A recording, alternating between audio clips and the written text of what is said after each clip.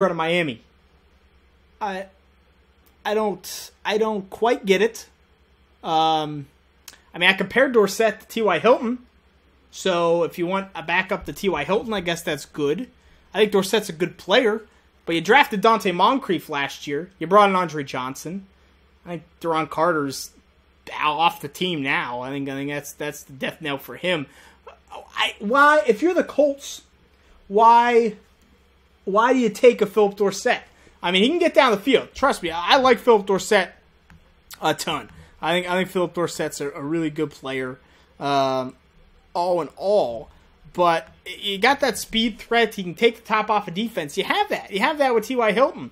You want to have these two small guys kind of going at it with Andre Johnson there. And do they not believe in Dante Moncrief anymore? I don't know. Maybe you could put... See, I would say maybe you could put him in the slot, but I don't think you're going to play T.Y. Hilton strictly on the outside.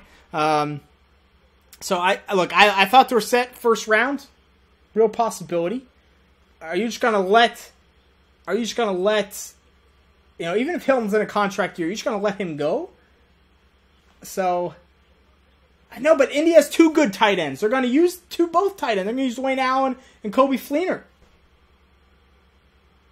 I mean, so I'm a little surprised. I think the value is fine. I think it's about where it should have went. But I am surprised.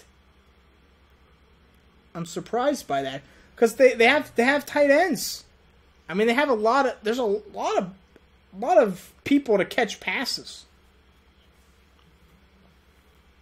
there.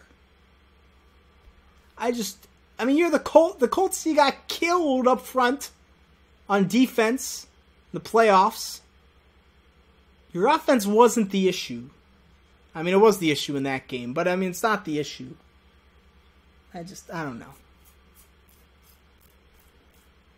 Packers are on the clock. I don't know about that one.